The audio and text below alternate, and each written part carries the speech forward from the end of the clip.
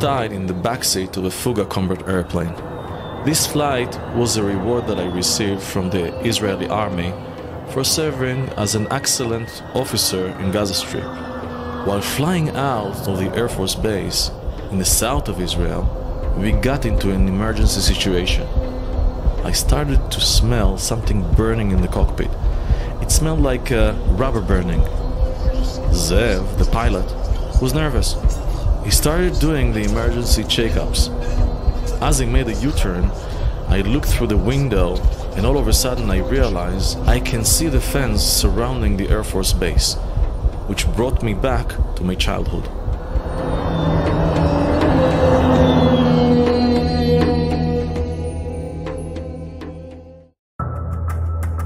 I was about 10 years old when my father got his third heart attack, and my mother was left alone with 4 little kids. It was a very tough situation to deal with, so she sent us to different boarding schools out of our little town of Akim. I was sent to one in Be'er Sheva. Every weekend I would take the bus back home to Ofakim to be with my family for Shabbat. One Friday I didn't have enough money for the bus, so I decided to do the 24 kilometers from Be'er Sheva to Ofakim by foot. I deviated from the road, trying to make a shortcut through the desert. 2 hours later, I realized I got lost. And then I saw a fence on the foreground. It was a long fence with guardian towers spread along it. After a while, I got exhausted and I fainted. When I woke up, I saw a big beam of light towards me, and I saw a few soldiers running towards the fence.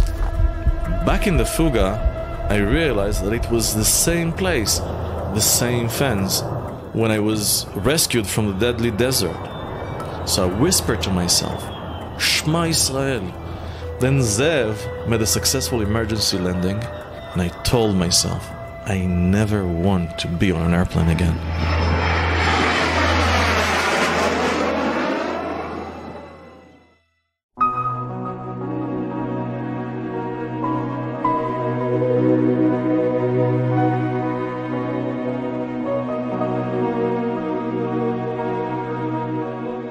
דניאל גדל בבית ששומרי תורה ומצוות. הוא היה ילד טוב, ילד מצטיין בלימודים, המורים, ההורים, כולם אהבו אותו, היו לו חברים, כולם אהבו, יעריכו אותו, הוא ילד ממש שהיה לי נחת לגדל אותו.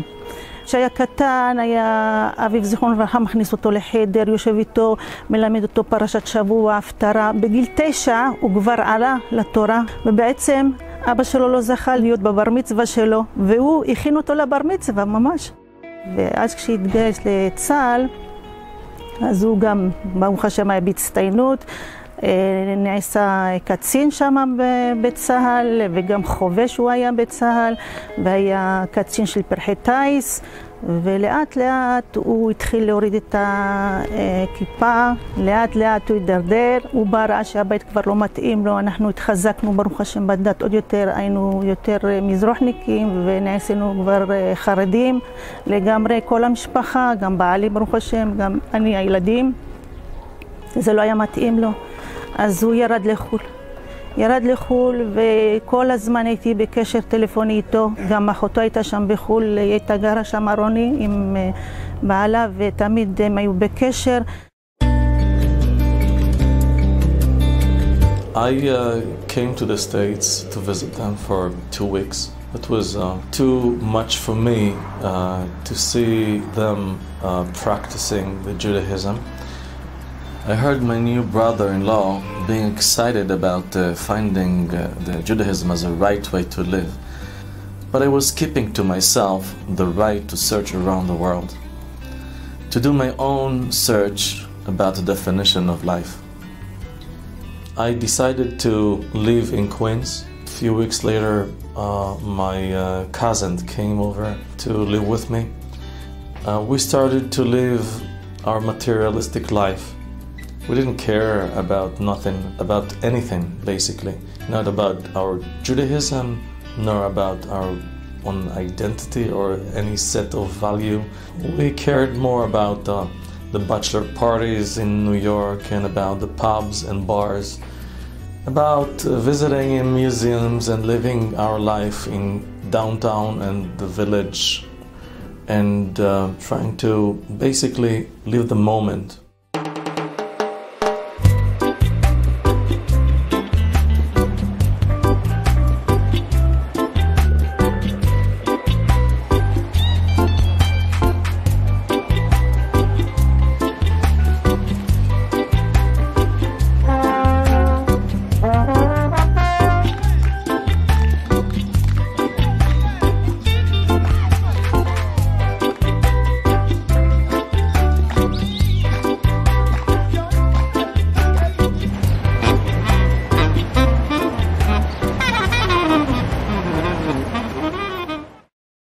ואז התחיל להתקשר אליי ואומר לי אם אני רוצה לחקור דתות, אני רוצה ללמוד את האסלאם, אני רוצה ללמוד את הנצרות. אז אמרתי, מה לך ולזה? אז הוא אומר לי, את רוצה שאני ידעתי נכון? אני רוצה להוכיח לעצמי שהדת שלנו היא נכונה. לא שאני, הסבא שלי העביר לי את זה, או שהאבא שלי העביר לי את זה. אני רוצה להוכיח לעצמי. אבל אמרתי לו, מי אתה שתוכיח לעצמך? מה אתה, אברהם אבינו? מה אתה, משה רבנו? מה אתה, המוראים, הראשונים, האחרונים? היו גדולים מפניך. תראה, הסבא היה איש צדיק, היה רב, היה... ואבא שלך הקים בית כנסת ברוך השם ובעיה. איך אתה רוצה להוכיח לה? אתה צריך ללכת לא, אני רוצה להוכיח שהדת שלנו היא נכונה. אמא, זה לא ככה. When he told me that he wants to search for Christianity, so I told him, listen, why you have to go down to them? I can't teach you Christianity. I am coming from there. And I remember he said to me, listen, Yehuda, I am a Jew. I grew up in a Jewish family. And I saw Breslev, Jewish Breslev child, he will be a Breslev.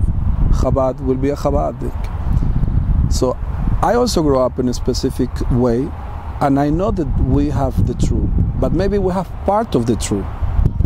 I believe that we have the truth, but maybe Gentiles, maybe Christians receive another part, and Muslims another part. I don't know. The first book that I bought was a book of Viktor Frankl. He wrote a book, A Man Searching for the Definition. And I started to read the book. I started to open some yoga books, some meditation books, becoming more vegetarian. I stopped smoking cigarettes that I was in love with. It was while I was studying flying in Long Island. I got 6 licenses of flying, including instrument flying and including commercial flying, a flight instructor. I decided to go to the temple of the Maharishi Mahesh Yogi in Brooklyn and to start my spiritual journey. I bought Bhagavad Gita, which is the Bible of the Far East, and the Srimad Bhagavatam. And then that was a point for me where I decided to leave the temple and the search there, and maybe to make a change in my life, to move. I took all my stuff and I drove it 28 hours to Florida, together with my cousin Gabi.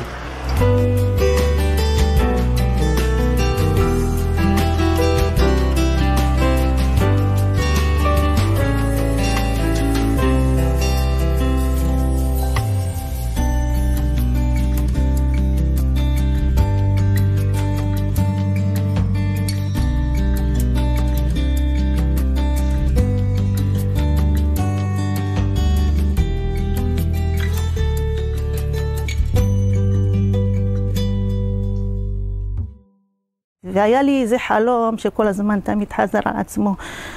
אבא שלו היה בא לי בחלום ואומר לי, לכי תחזירי את הבן, לכי תחזירי את הבן. הייתי אומרת, מה, חלומות שווה לדבר, ואני יודעת, לא התייחסתי, אבל זה חלום שחזר כל הזמן על עצמו כל הזמן. I got to know a few priests. They invited me to study group with them. I came over every Sunday after the prayers in the church. But not only in Cornerstone, sometimes it was in some other churches. They invited me to their houses. They also convinced me to get baptized to Christianity. At the age of 30, I got baptized in Golden Beach, and I was starting to attend to churches every Sunday and studying Christian theology on a regular basis.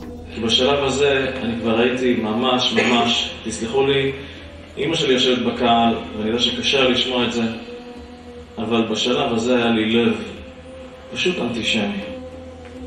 כעסתי על עם ישראל, שנאתי. למה? למה כשאתה מאמין במשהו, ואתה מאמין במשהו באמת, ואתה מאמין במשהו אנטישמי, אתה הופך להיות אנטישמי. הברית החדשה היא אנטישמית. הנצרות היא אנטישמית.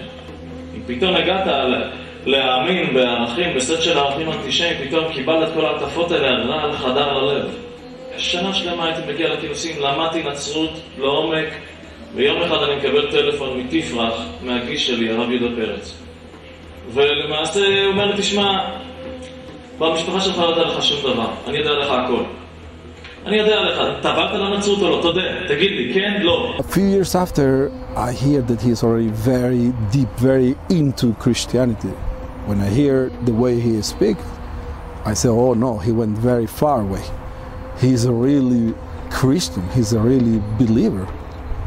And he knew the Torah, he knew the Gemara, he knew so many things, so it was very difficult for me to have a debate with him because he was much prepared.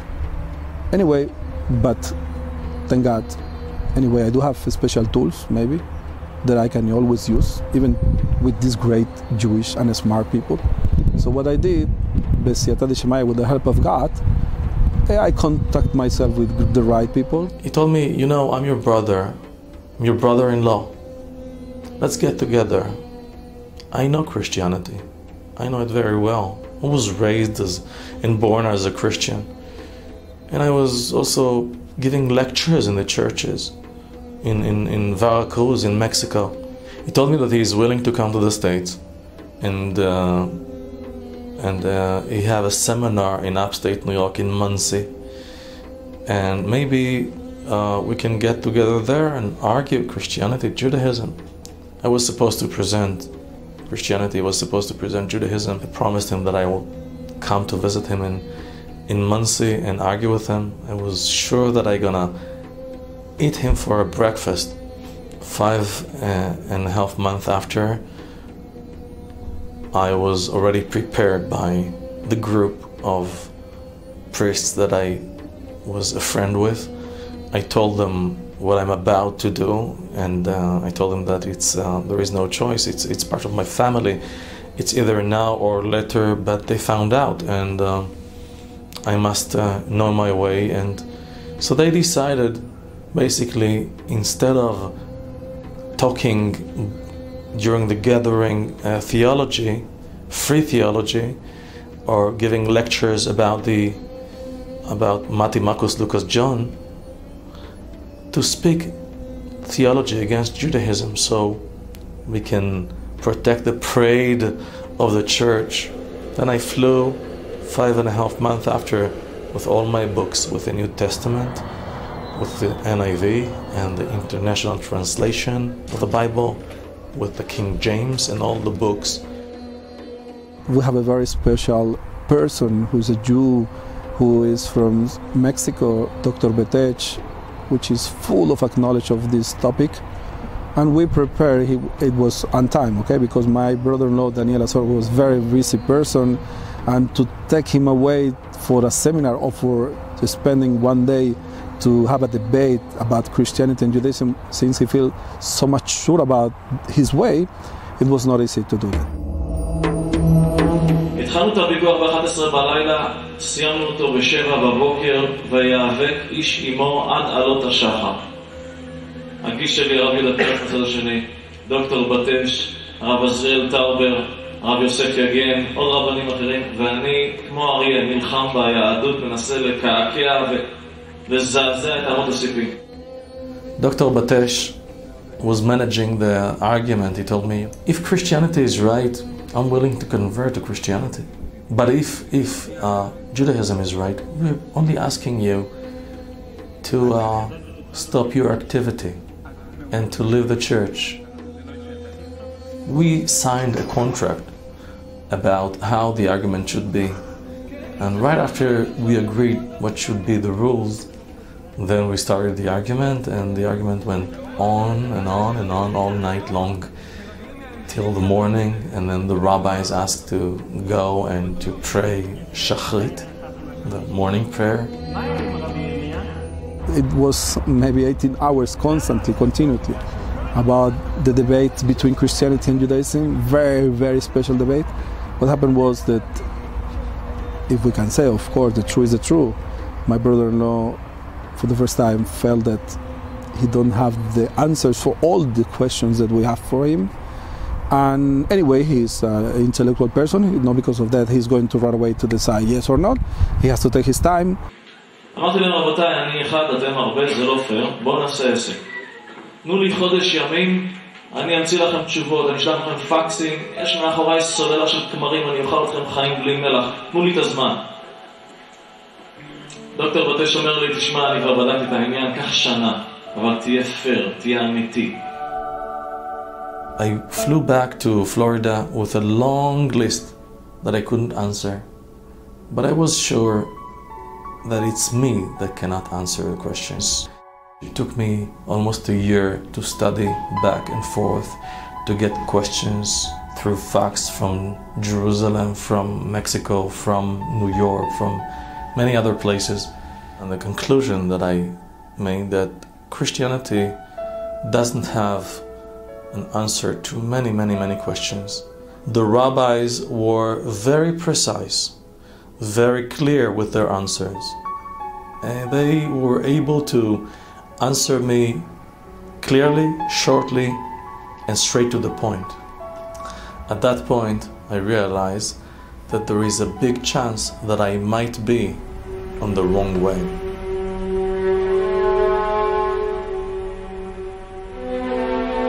למחרת אני כל הלילה לא ישנתי, ועד שסוף סוף נרדמתי לקראת הבוקר, ואני רואה את אבא שלו בחלום, והוא אומר לי, לכי, תקומי ותחזירי את הבן.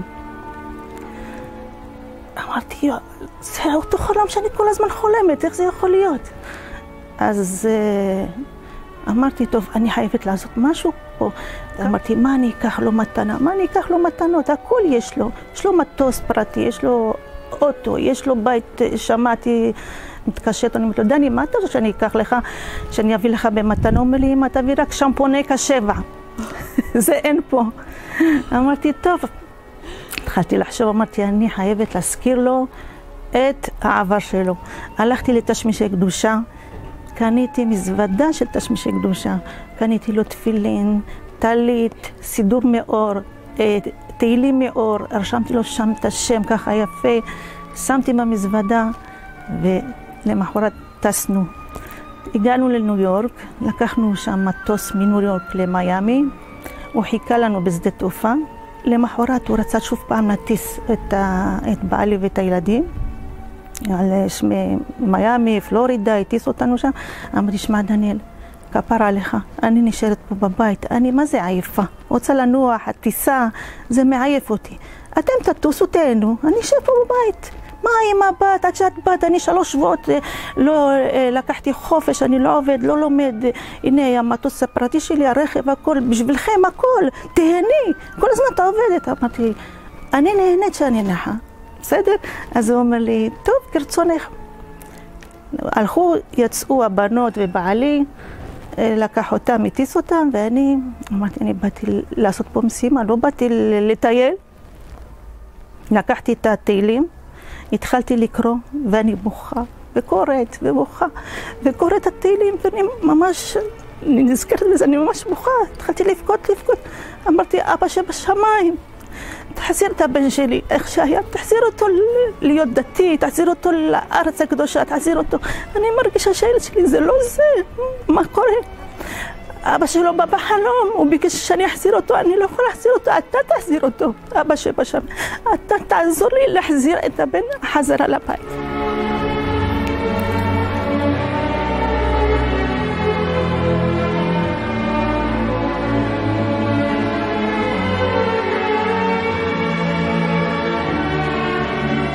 בישלתי את כל השבת, אם זה דגים, אם זה חמין, אם זה עוגות, אם זה קוסקוס. ערכנו שולחן, ישבו, באו הישראלים, בא הבן דוד שלו, יאו, אמא יום, את מזכירה לי, את מזכירי את הבית, את מזכירה לי אז את שולחן של שבת. אז אמרתי, והדלקנו נרות שבת, בעלי קידש, הילדים שרו, אמרנו דברי תורה, הוא התחיל ממש לבכות, נזלו לו דמעות.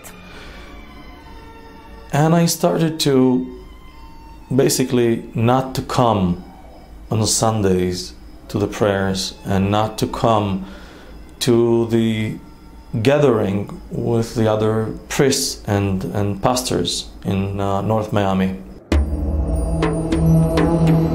אני נוסע בשעה 9 בערב, מדליק רוד סטיואר, שומע את רוד סטיואר, מאוד נהנה.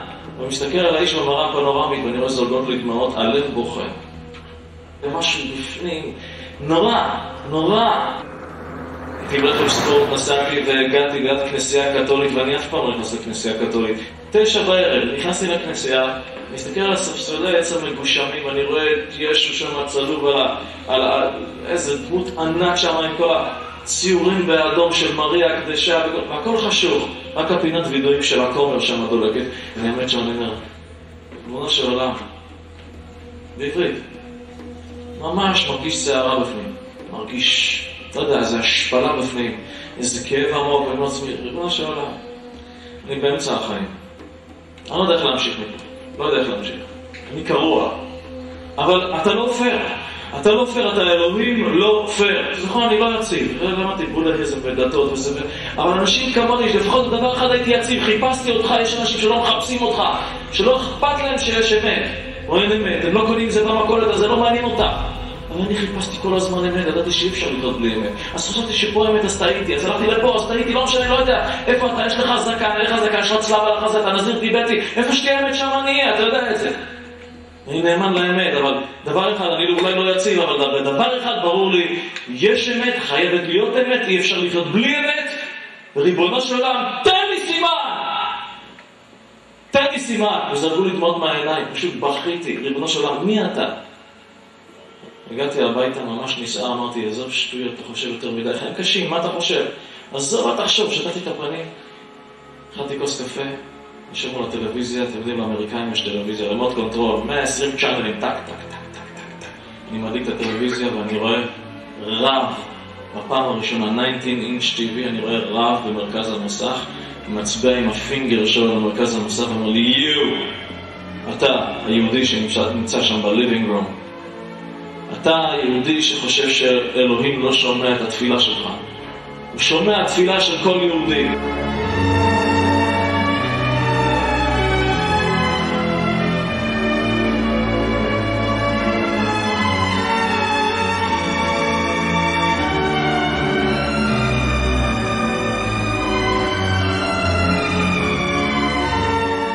היום הוא לומד בחוות דעת, הוא כבר היום רב ברוך השם בישראל, מרצה, כותב ספרים, הקים משפחה עם ורד שהיא גם באותו זמן שהוא חזר בתשובה, היא גם חזרה בתשובה בלי שהם ידעו, והקימו בית, יש להם 7 ילדים, ברוך השם.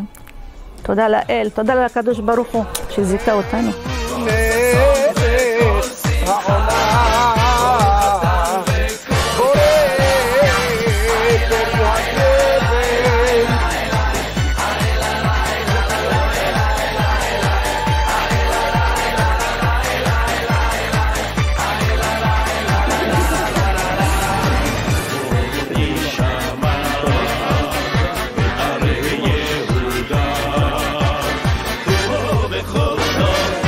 בכל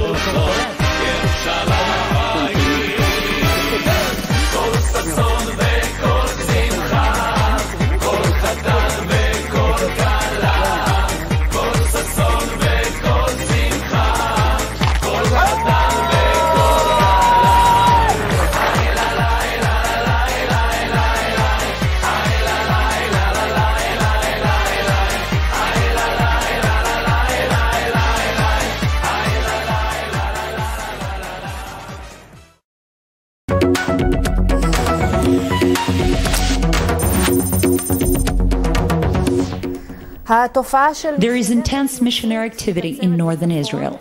In the streets, malls, and even at home, you might run into a missionary who preaches to believe in Jesus. In the last month, the cult Jews for Jesus launched an unprecedented campaign in northern Israel. 2 weeks ago, we saw them here in the mall, distributing flyers and stuff.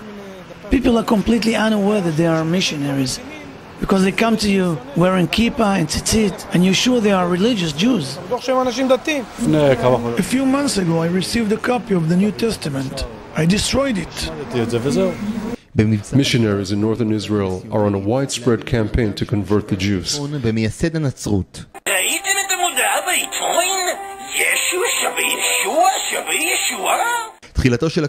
The campaign began full force in the north.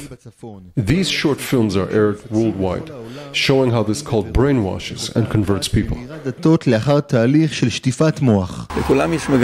They all have one mission: to wipe us out as a nation and to make the Jews a part of the Christian world. They have not succeeded yet, and we will make sure they will not succeed from now on. From our perspective, this is like a murder.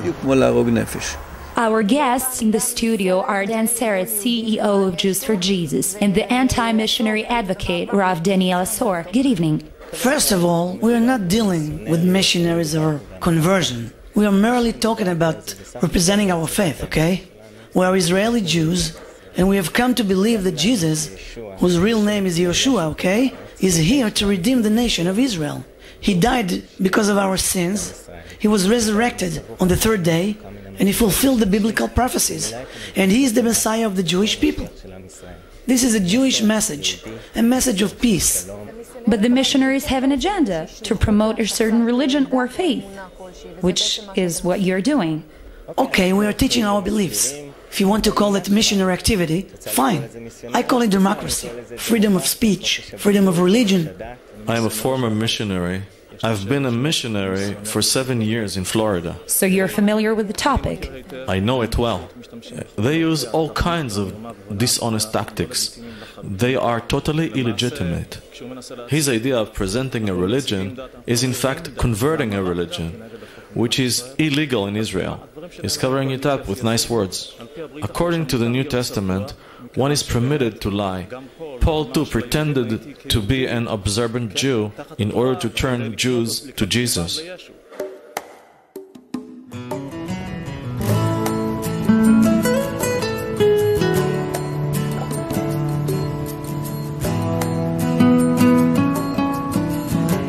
There is a heavy missionary activity against Jews in the US and in Israel as well. They invest about $300 million a year in Israel alone just to get as many Jews as they can on their side. As a former missionary, I spent many years writing a book called At the Gates of Rome, containing all the questions and the contradictions Christianity cannot deal with. I decided to dedicate my life to go and seek those Jews, to talk to them, show them things they never thought about.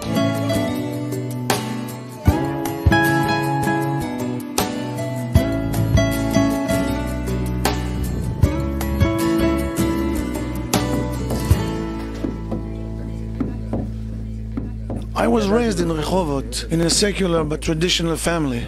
I served as a fighter in the army. After the army, I decided to leave Israel.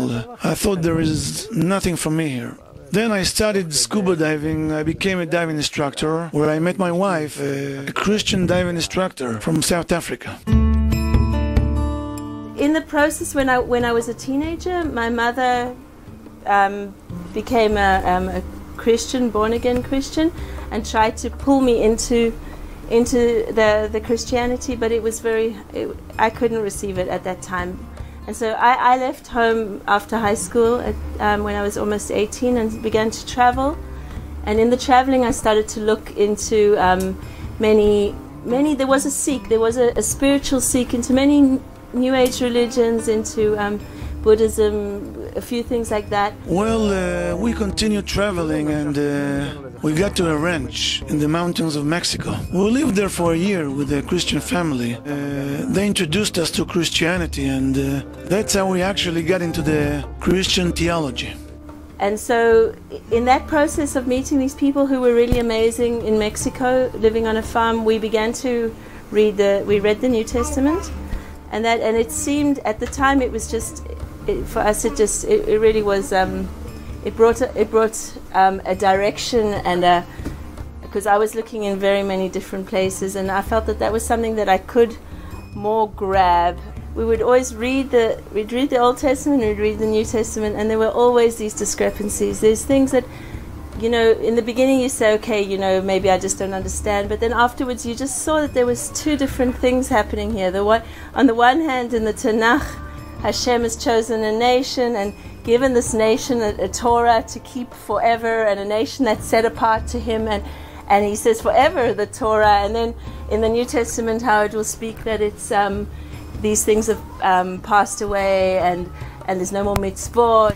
I grew up in a Christian home, basically, but it was the kind of, on the holidays, special holidays, this is when we went to church and things like this.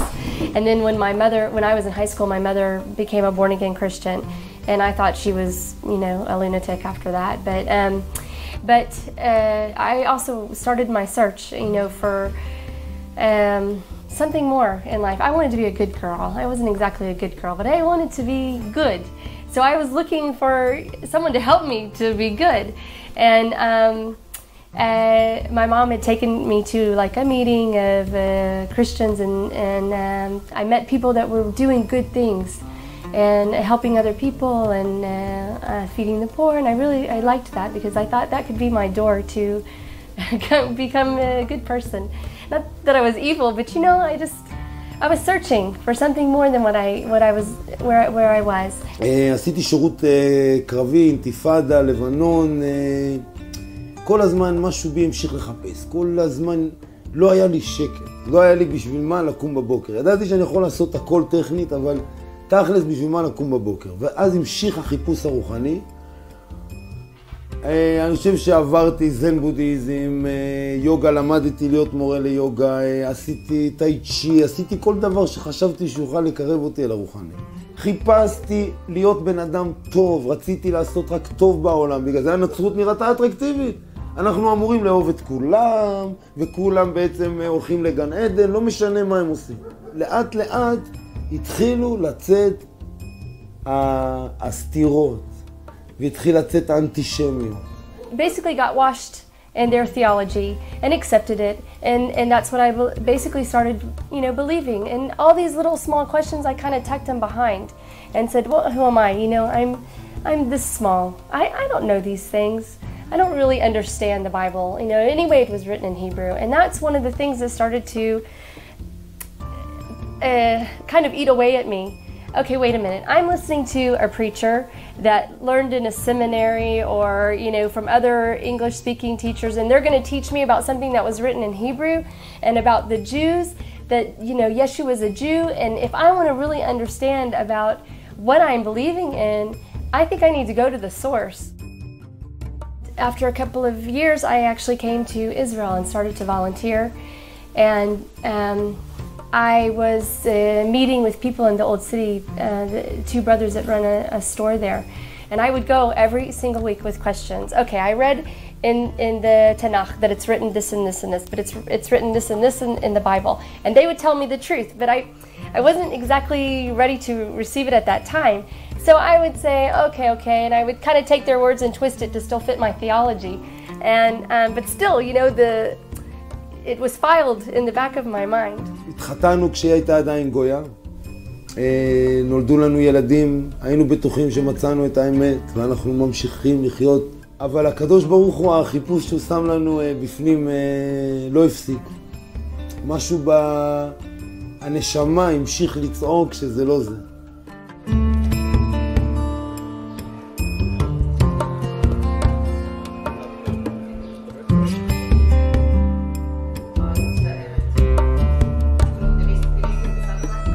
I myself was born in the United States and finished university there, majoring in philosophy. After that, I traveled to the University of Edinburgh in Scotland for 3 years for a master's degree in philosophical theology and a minor in science. After that, I took a half-a-year sabbatical and went to Berlin. At the time, it was known as West Berlin, surrounded by communist East Germany. There I studied at the Goethe Institute, but also did an internship at the U.S. Army Chaplaincy Center as an adolescent and marriage counselor. After that half year in Berlin, I traveled to northern Germany and enrolled at the University of Hamburg, where I pursued what ended up being my first doctorate in a very esoteric field of theoretical astrophysics and ontology. Don't ask, but it was quite interesting. But also, ever since the age of 16, back in high school, I'd also made a personal religious decision that I also wanted to become an ordained minister in my church.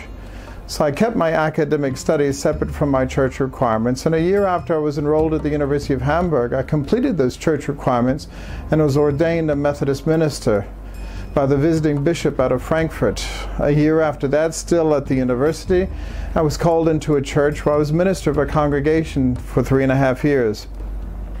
Nearing the end of that time period in the church, I met my wife, whose father and grandfather, very pious Lutheran German pastors. My father-in-law actually married us in one of the 5 cathedrals of Hamburg, and having finished writing the first rough draft of my dissertation, I went out on job interviews, and amongst other places had landed a postdoctoral teaching fellowship at Churchill College at Cambridge University in England.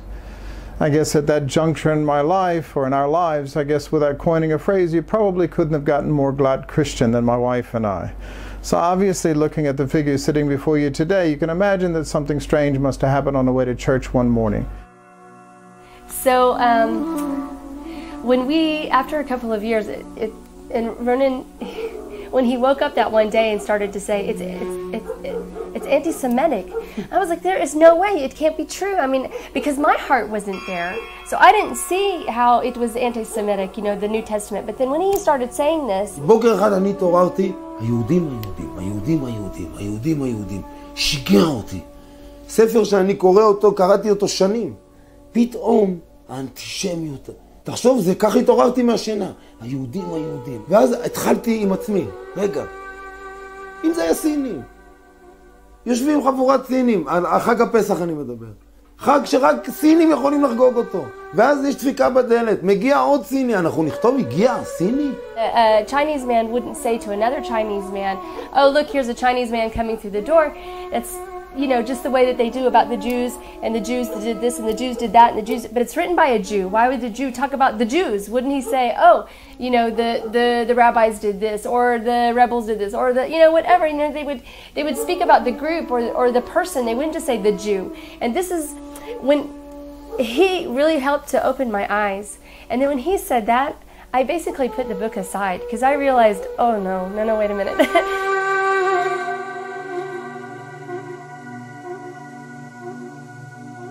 So I particularly came to Germany to study theology because it was the bedrock of Protestantism, and to find out, not to find out, but to realize with such clarity that Kristallnacht had taken place in the bedrock of Christianity and Protestant Christianity, and only to ask myself the questions: where were all of my Protestant ministers, and where were my Catholic priests, my theologians, on that night of Kristallnacht, when they had the opportunity to put into practice that edict of the New Testament, that if you do it to the least of these, my brethren, you do it unto me?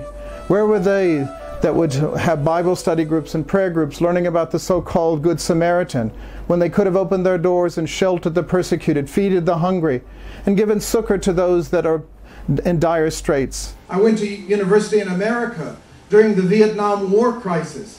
The shootings on Kent State University, the rioting in the streets, the protest songs of Woodstock. I went onto the streets of Edinburgh and Berlin and Hamburg, and the students in Europe equally got out on the street and protest all the good social causes. Where were my university students at the Kristallnacht? Adarabba, to the contrary. The university students in Germany and in Austria, 62% of the university students got out on the streets and got trucks and went to university libraries, school libraries, municipal libraries, taking off of the shelves all the Jewish books that they could lay their hands on, to have large bonfires in the evenings.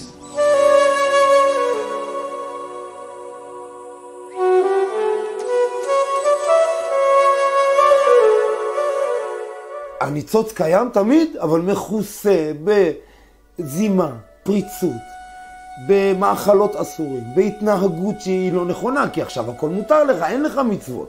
אז נכון, הכל תחת אצטלה של אנחנו אמורים להיות קדושים, אבל תחת פני השטח, הכל מותר. הכל מותר כי נסלח לנו כבר. אנחנו כבר יושבים לימין האלוהים. הגישה הזאת גורמת לבני אדם לשחיתות מוסרית. כי ברגע שאומרים לך שאתה טוב, אתה לא בודק את עצמך. עכשיו נכון, אתה טוב, אבל אתה גם טועה, תבדוק. But I still was trying to find a way to make the man, you know, still holy. I was coming and disarming the New Testament, and Moria was she understood that because everything is falling apart. So okay, that's supposed let's to be forget about the book. It's built on that. Just keep the man. Yeah. He's sweet. So he still made him holy. He's still good. Then you need to disarm the man. With time, our interactions with religious Jews, religious families who came our way, we had many conversations with them, which inspired us to study Judaism, everything from its roots. That's it. At a certain stage, my wife decided to officially convert. We went through the whole process. And we tried to keep Shabbat, and that we started to keep mitzvot. We started to read how the rabbis would say you'd keep, you know, and started to light candles, started to do things like this. And in those things, suddenly finding blessing. Wow, you know, things that we never could work out before. Suddenly, practically, you see, wow, you know, and then starting to realize, wow, Rabbanim bemet chachamim, they really are clever. They really, God really gave knowledge of how to walk this Torah out. And so with time, just seeing, you know, this is the right way. The rabbis know what they're talking about. The oral law is right. Until getting to a place, what finally made me go and do the conversion process, even though in my heart I was converted, you know, the conversion process was that we were keeping Nidah, and I couldn't go to a mikveh. I didn't feel right going to a mikveh as a non-Jew and posing Jewish. So then I realized, you know, I have to now make it official with the papers that I'm kosher, I can go and get into a mikveh. My wife and I had found enough answers, even biblically, to warrant us to not only leave the Christian church, but also to convert to Judaism. However, we didn't realize that even though we were coming down from a false mountain, we had another mountain to climb, as our conversion process altogether was approximately 5 years long. But eventually we were able to convert. There was a kosher-based inn in Frankfurt at the time, and shortly thereafter my wife and I moved to the United States, where we lived for 5 years. And after that 5-year time period, we made Aliyah. We came to Yerushalayim. לאט לאט כן הרשינו לעצמנו, כי זה קשה. הרשינו לעצמנו להודות שטעינו ונפלנו בעבודה זרה. I still tried to justify my faith. And but still all of these questions, and then when we decided we can't anymore, we just cannot anymore, but I still had all of these questions that I thought, I'm not, you know, who am I to, I don't really understand this, you know, how can I, little old me, how can I find the answers to this? ואז נפגשנו בספר על פתחה של רומי, ששם אני חושב ברגע שקיבלנו את העובדות מסודרות, מה הם מסתירות, למה הם, מאיפה הם נולדו ואיך זה משפיע היום על הכנסייה, למה הכנסייה נראית כמו שהיא. אני חושב שהתהליך השכלי שעברנו, שם התחיל התיקון האמיתי. And then when we started to read on the gates of Rome, then I started to understand, oh wow, I was wondering, okay, Yeshu's supposed to be from the seed of David, okay, but when they give the line of Joseph, he doesn't come from the seed of David. And when they give the line of Mary, I mean, things aren't fitting. And then in the book, it's also, you know, compared to what is written in the Tanakh, in Chronicles, and it doesn't fit. And these are things, you know, I never thought to actually compare it to that, because then it would really give me my answer. But I did have questions about this, and there were so many things. Isaiah 53. I mean, I was so used to saying, oh, wait a minute, Isaiah 53, oh, but it's about, of course, yeah, it's about Israel, sure. But no, it's about the Messiah. But then when I understood, wait, it's not supposed to be capitalized, this word is not supposed to be capitalized because in English they capitalize the word so that it would be put as for the Messiah, who is supposed to be Elohim. So of course it has to be capitalized. And I felt like I could breathe, because then all these little tiny questions that were kind of eating at me that I would keep pushing away, I was seeing the answers. Because the New Testament is full of lies, you cannot accept anything in it. It's nothing in it.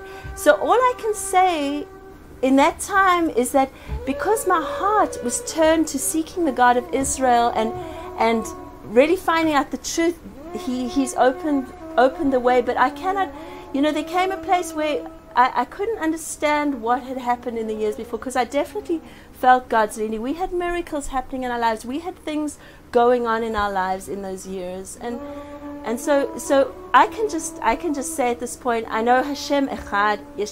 That's it. This is the God I worship. One God. I don't understand what, but I know in those years my heart was turned to worship God in the best way that I could. So for that reason, I can just say He met me, in those years, and brought me through, and brought me to Judaism, brought me back home.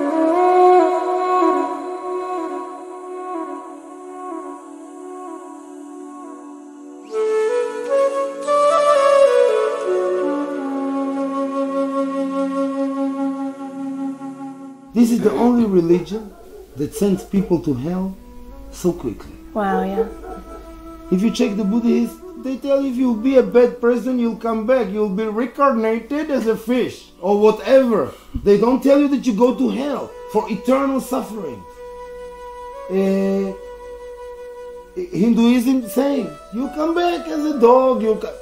But to sense the soul for eternal hell, and if you believe it, that now your eternal hell depended on one person, that he was a sinner, it's hard to look at him and to say, Rega, he sinned. How can he save me?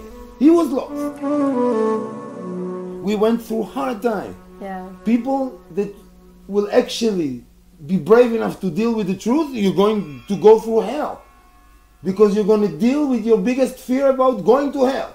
And understanding that no one can send you there beside the Almighty.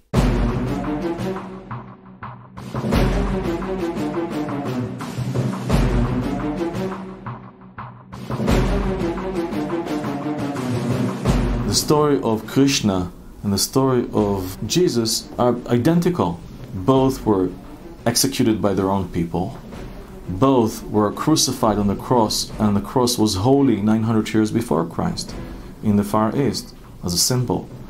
Both resurrected from the death after 3 days. Both spent 40 days with their 12 disciples and then ascended to heaven after 40 days. The same story. It's a transformation of the story.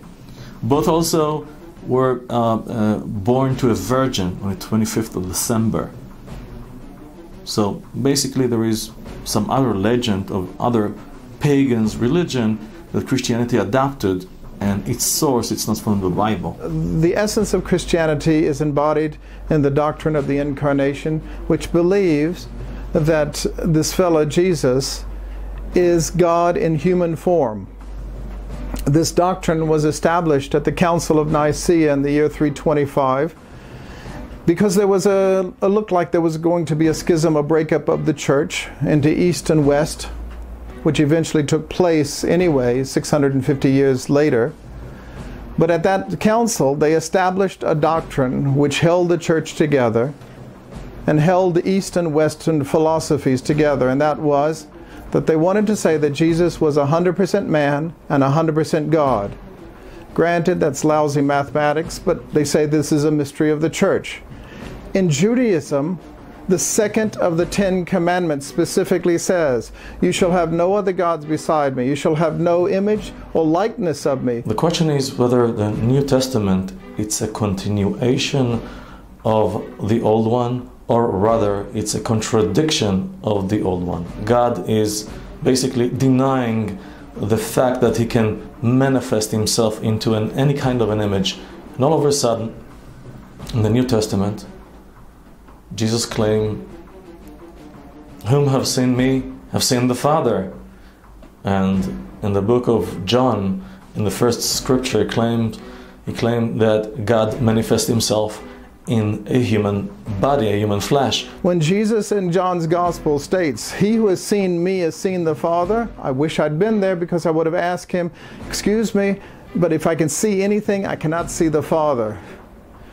God specifically says there is no likeness or image. And not only that, but there is a prophecy of Jesus in the Chumash, in Deuteronomy. It's chapter 13, verses 2 through 5.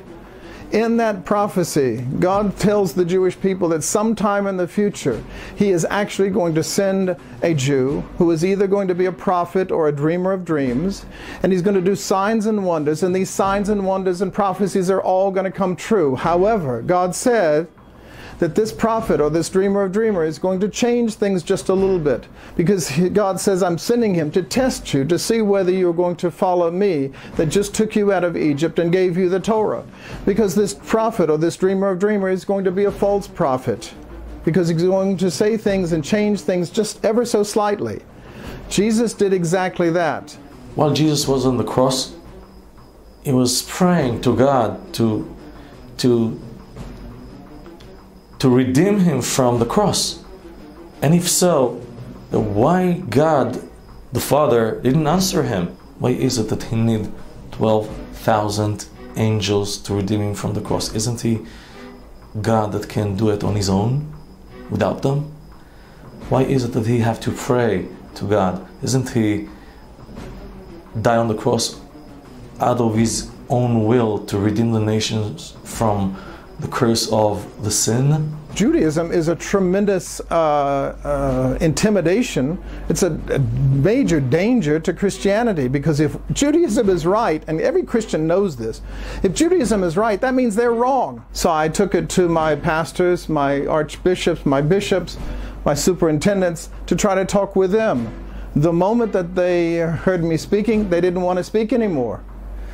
I was puzzled by this only because when I was a so-called company man, part of the church, they obviously they were very proud of me learning great philosophy, theology at British universities and European universities. But the moment that I had questions and critical questions, all of a sudden they clammed up and they didn't want to have anything to do with me. I was ostracized from the church. I even wrote letters to my pastor, my district superintendent, and my bishop. All three of them ignored my letters and never responded. He also gave His disciples to eat from a flesh of a human being, to drink blood of Him. And they believe that in the Eucharist, in the ceremony of the Eucharist, the wine become a blood in their mouth. They believe that actually a miracle take place and the bread turned to be the flesh of Jesus. So basically they are cannibals, and it's not allowed according to the law of the Old Testament. The Christianity does seem to have one big advantage. It only seems to have this advantage only because it appeals to our pain-pleasure principle, and that is, in Christianity, it's the easiest religion on the planet Earth. You don't really have to do anything. You just have to say yes and amen and get some water sprinkled on your head. You don't even have to show up for church if you don't want to. You can just claim that I'm a Christian. You go to your local tourist shop or jewelry store and buy yourself a little golden cross and you're in. Whereas in Judaism, it's a major commitment, because it's not conversion to a religion, it's a conversion to a peoplehood, to a nation. Whereas in Christianity, you can convert to Christianity through, say, the Baptist Church, switch over and become a Presbyterian. If you want, you can become an Episcopal, or if you really want, you can become a Catholic. You can even go to the Russian Orthodox or the Greek Orthodox. It's all basically Christian. Because why? You don't have to do anything. It's not an inconvenience. As a matter of fact, Christianity has it quite nicely. They only say you only have to give 2 hours a week, Sunday morning from 10 to 12. And then the rest of the week you're on your own. Even on Easter, the holiest day of the Christian church, You might get up a sunrise service once a year. You'll definitely go to church on Easter, but in the afternoon you'll stop by on the way home from church, buy yourself some things that are forbidden by the Torah that you say you believe in, meaning meat and milk or even ham, and you'll go and sit down in front of the television set and watch a football game. Paulus claimed, yes, God gave us for a blessing, the commands for a blessing, but since we are a slave of the sin in our body, therefore we study from the commands not how to obey God, but how to rebel Him. So therefore it's a poison. The commands of God, that God claimed that it's the light, it's the darkness. King David in the book of Psalms, in the longest chapter, claimed how beautiful is the commands, how eternal is the commands, how treasure are the commands of God. What happens is that they say that they have a Messiah. The only thing is, you only have to read the front pages of any newspaper around the world to see the Messiah hasn't come. Oh, they say, well, He's coming back. Where did this come from? Even in Judaism, when the Messiah comes, that's it. He doesn't come back. He doesn't need a second chance at base to hit a home run. He hits a home run the first time up at bat. Listen, I remember the rabbi said to me one great concept. He said to me, Chazal or Sayer said, to say half of the truth is worse than to lie. I said, how come? He says, listen, because if a person, when he come to you and he lie, so right away you put a barrier and you can respect. If he wants to talk, let him talk. But you already have a barrier. But when a person comes to you and he starts to tell you the truth, but he's only going to be the half of the truth, so he confuses you, you identify yourself with him, and it will be more difficult for you to catch him when he's going to lie. Therefore, our sayers are saying, to say half of the truth is worse than to lie. And I said to myself, now I understand what Christianity is. The New Testament are using half of the true concept of the Bible, and it's difficult for people to catch when they're going to lie to you. About 3,300 years ago, the Almighty appeared to the entire Jewish nation on Mount Sinai and gave us the Holy Torah. He chose us to be a nation of priests and a holy nation, and He commanded us to keep and preserve the Torah and the mitzvot forever. Throughout history, we have suffered baseless hatred, pogroms, torture, murder. They burned us together with our holy books. They tried every means possible to make us abandon our faith. We the Jews, however, never tried to convince others to convert to Judaism. We just kept sticking to our eternal mission against all odds, while continuing to pray every day, 3 times a day, for the prosperity of all other nations. In retrospect, having gone through Christianity to find my way back home has helped me to appreciate my heritage much more. I practice Judaism not because I was raised that way, but because I chose this way after much searching. And I thank God each day for returning me back home. Every day, when I go to the synagogue, I pray for the peace and prosperity of all mankind, and for the unity of the entire creation on our beautiful planet.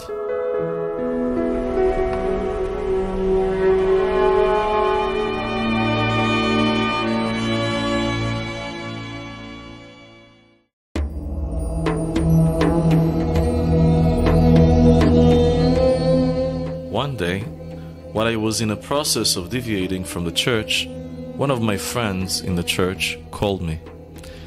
He said, "Why don't you give us a lecture about the Jewish horns? That's how they call tefillin." Well, I went there on Sunday together with the talit and the tefillin. The church was crowded. I went on the stage and I put on the talit and the tefillin, and I started showing them how it complies exactly according to the heart and the brain of a human body. This one is again the heart, and They were all very amazed. You could have cut the silence with a knife. And then an old woman raised her hand. She was the mother of the pastor of the church, a very old lady. She came all the way to the stage. She seemed to be very excited. And then, as she was next to me, she shouted to the whole church, "In the name of the church, I'm asking a permission to hold the age of the talit of Daniel." I didn't know what for, but I gave her the age of my talit. She held it up high and she started saying in a loud voice, "Hallelujah!" And all the crowd responded, "Hallelujah!" And then she said that she has an important message to deliver, and she asked someone to bring her the Old Testament from the back of the church. He brought her the book, and then she announced, "Anyone who wishes the Holy Spirit landing upon him right now, raise your hand." They all raised their hands, waving their hands, saying Hallelujah, and then she started reading with tears in her eyes a prophecy from Zechariah, from Jeremiah, about the end of time, saying, "In those days, 10 people of other nations will grab the age of the talit of a Jew, saying, 'Let us go with you. We inherited a life from our forefathers. Let's go and worship the God of Israel.'" And then, while she was stepping down, she turned towards me, pointing her finger on me, and she yelled, "Rabbi!" I told her, "I'm not a rabbi. I'm not a rabbi." She yelled, "Rabbi, when you go to your synagogue, you may pray on me and on my son, that when the Jewish Messiah will come, he will redeem us together with the nation of Israel."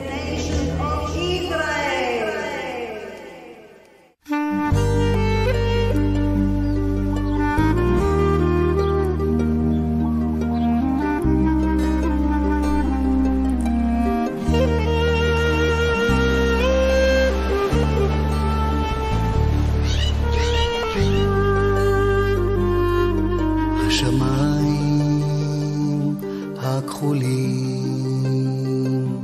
מבשרים על התקווה ועולם שמסביב בי עוטף אמונה. עוד מעט השעה כבר תופיע,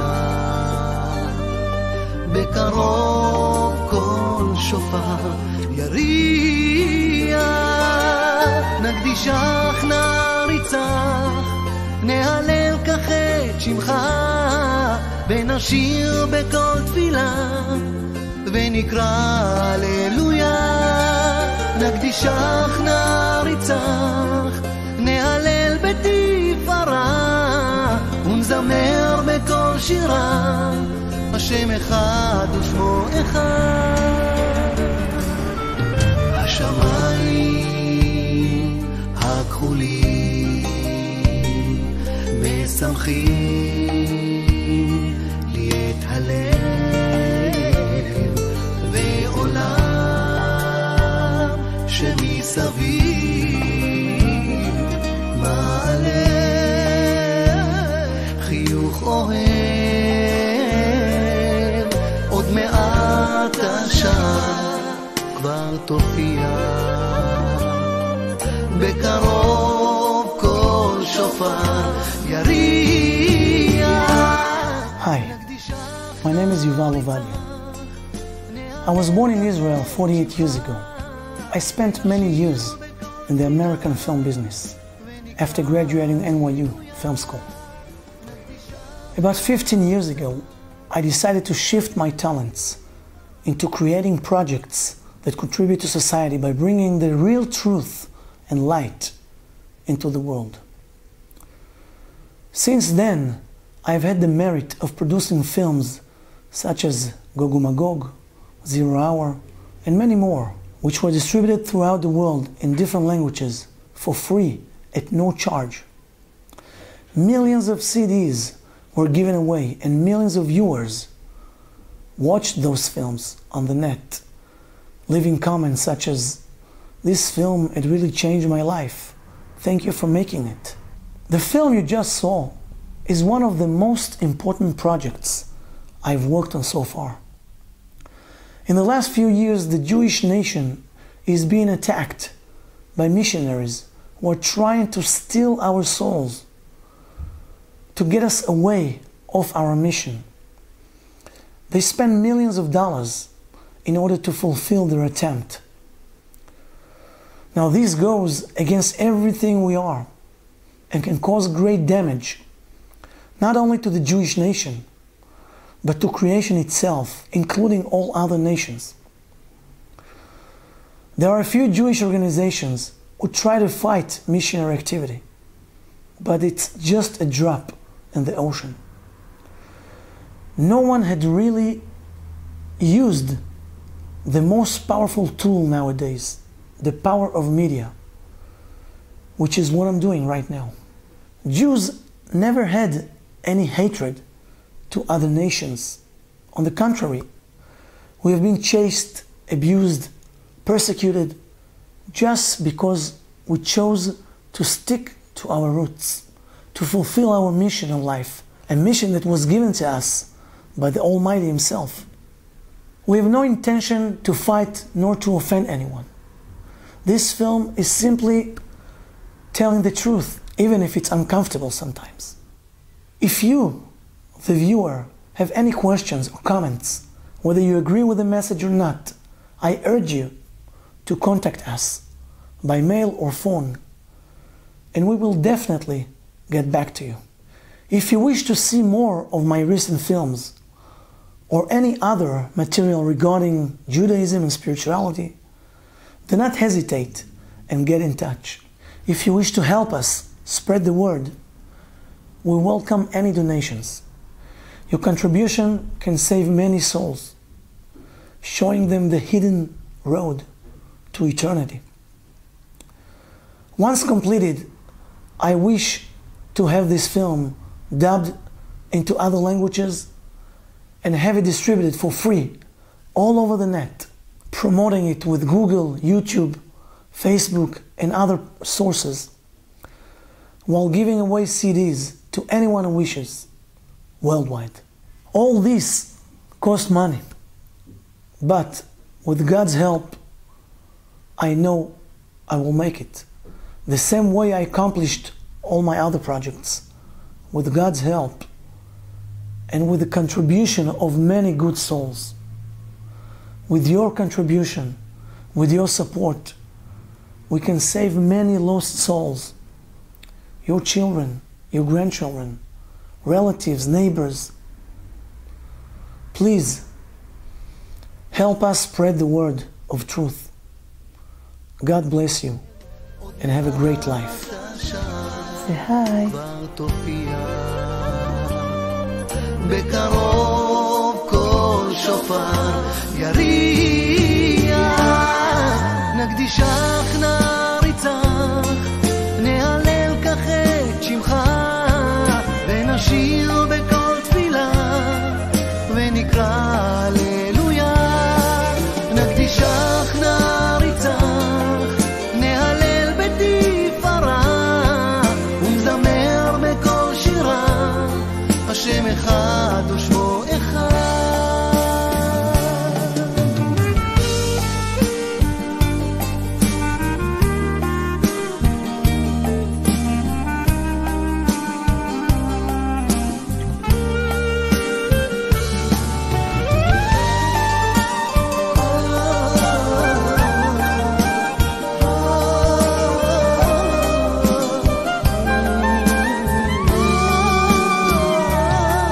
נקדישך נריצך, נהלל כך את שמך, ונשיר בכל תפילה, ונקרא הללויה.